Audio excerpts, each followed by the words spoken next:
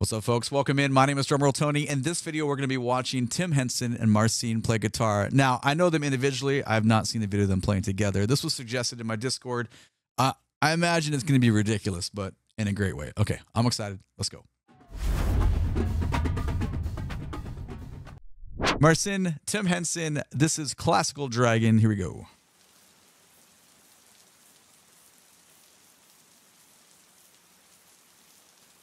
I like the art there.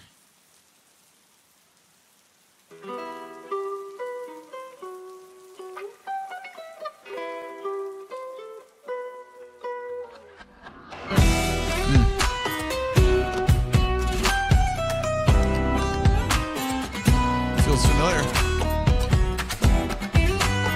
Oh, nice syncopation.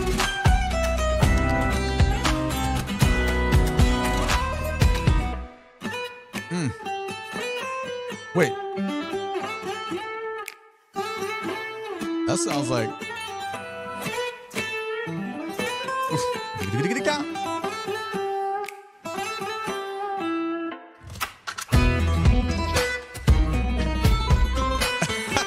Okay. Very percussive. Oh. Whoa. The harmony was sexy, though. The voicing.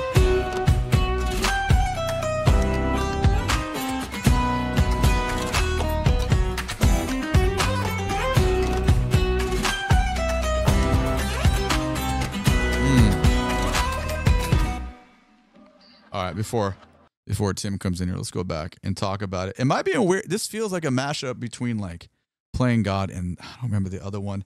It kind of, even with, you know, we get the mood set here. We're going to pan out.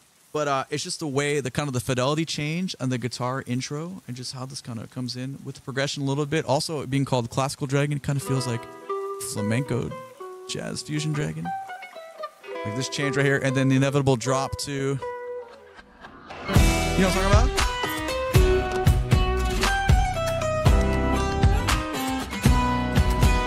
The way the rhythm hits are designed there, it's cool. Now I don't know who's the rhythm. Is it Polyphia's rhythm section, because the bass playing feels like Clay and Clay, especially Clay Isherman on drums with the way kind of trap-esque, you know, like just out of the way, because the guitar is such a prominent role in this. Obviously, it's very like this genre, whatever you want to call it. It's like the Tim Henson Polyphia genre, but I know it's not Polyphia. This is the duo between them. I'm sorry. It's just. It's the style, the way the bass and drums are being used together. It's so spacious. You have to be, when the guitar is so prominent as the main voice here, you got to stay out of the way. Otherwise, it gets too crowded. But I'm just curious if it's them playing, because it feels like just little stuff like that. Nice use of syncopation. It makes it very enjoyable to listen to.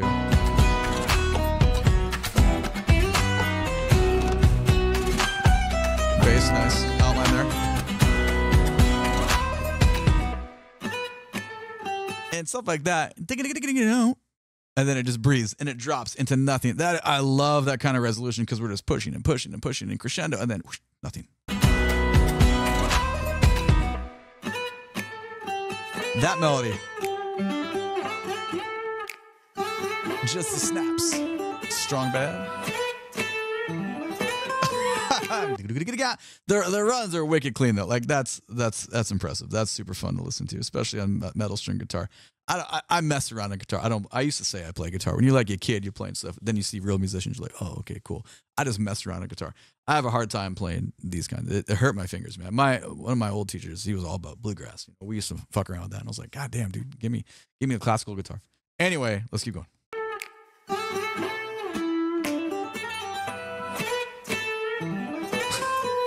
It's fun.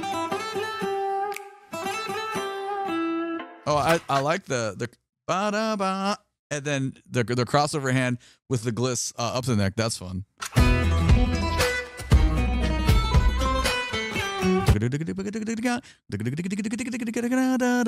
That's cool writing. I dig it. It's very them. You know what I'm saying?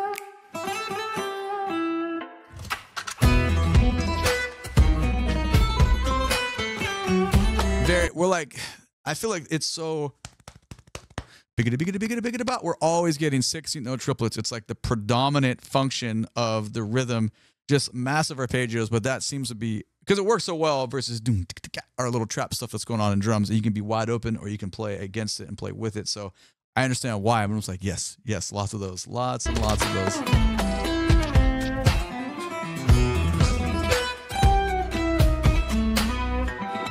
But see, that's my favorite part. Coming out of that and then the harmonic resolution. That's fucking sick, dude. That's difficult.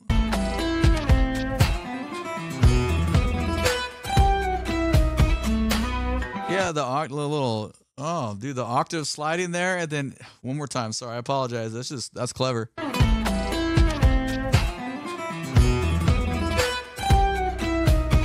Oh, George Benson type. Little bluesy right there too. Okay, I'm digging. The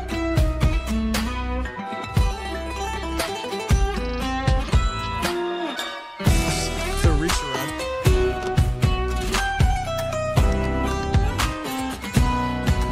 Yeah, that chord progression and the way it's lined up with the hits and the rhythm section, it feels very plain God-ish. Now, is that a problem? No, it feels awfully similar for me. Do I care? No, not really. But it kind of like, it's like, oh, okay, yeah.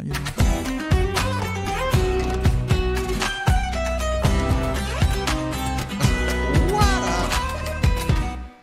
All right, what's Tim gonna do with this?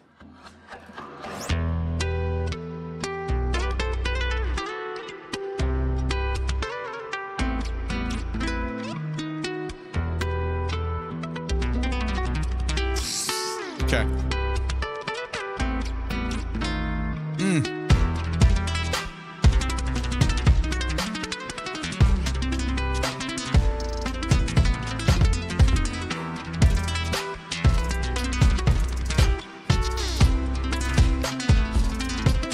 Jesus, dude.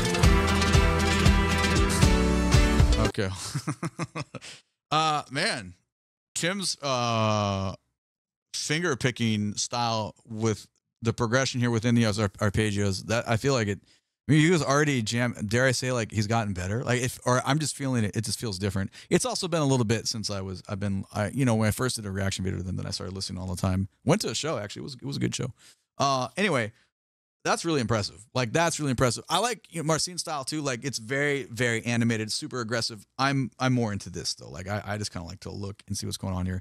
I feel like sometimes less is more. Not knocking the other style at all. There's something there for everybody, but there's some very complicated things that happen.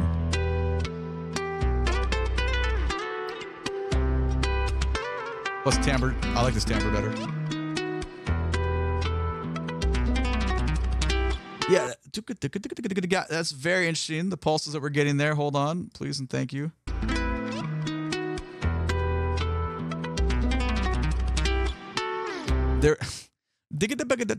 There's some some ghost notes in there. Not ghost notes, just muted strings. We come out of the clean tone to muted back to clean. I think it's kind of complicated to do that.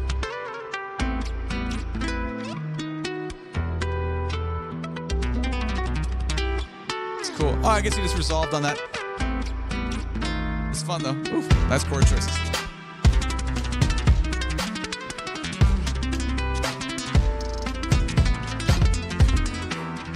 Is happening right here. I couldn't see the right hand. It feels like there's like a mix of finger picking / like pull on stuff going on, but it's so percussive with the way we're getting it. Jesus, dude.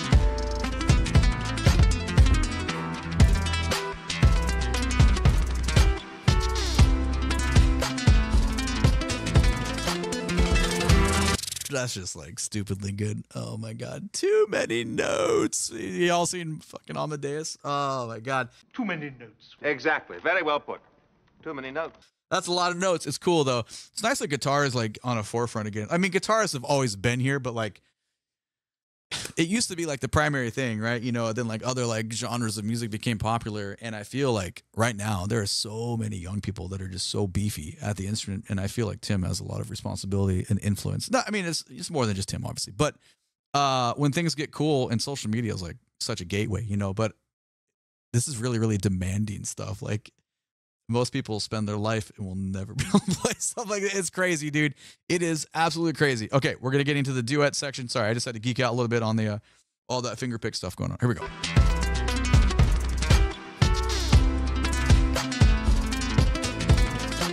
Here we go.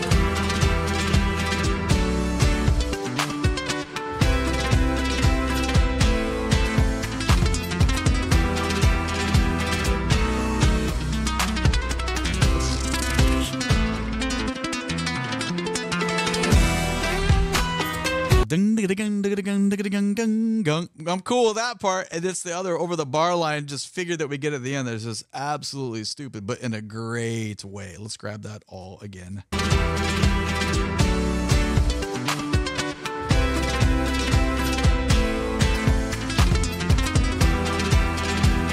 coming.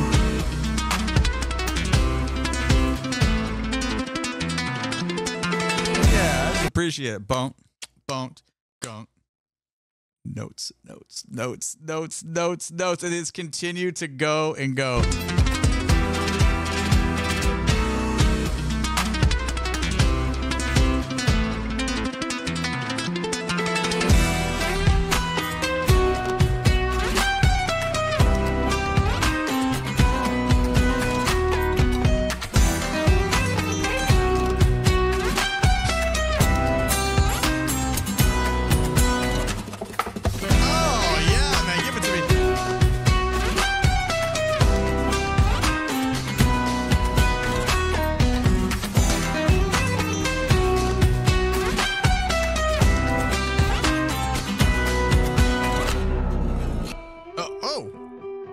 I dig the drop tuning there on the outfit switch in the video. Cool artist design and the visual side of this.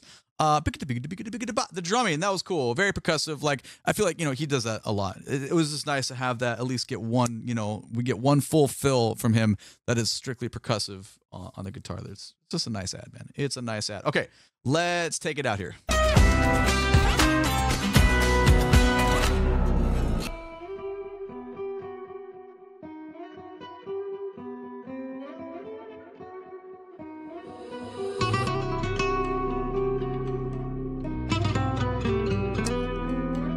Here's our classical side.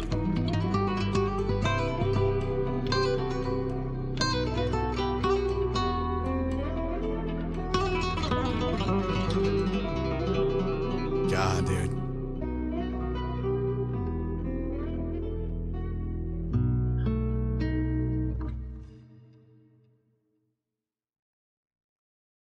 Unresolved. I love it. Okay, man, that was cool. I'm such a sucker for nylon string. This, it's cool. It's fun to watch Marcin play in both, but I just prefer that sound. That was a really great duet though. Like to see both their styles put together and you get the greatest parts of both of them and jamming on what it is that they do. So man, guitar is so complicated, so demanding when you see people on this level play. It's also frustrating, but it's inspiring though. It's very cool. Okay, I will see you guys in the next one soon. Bye bye.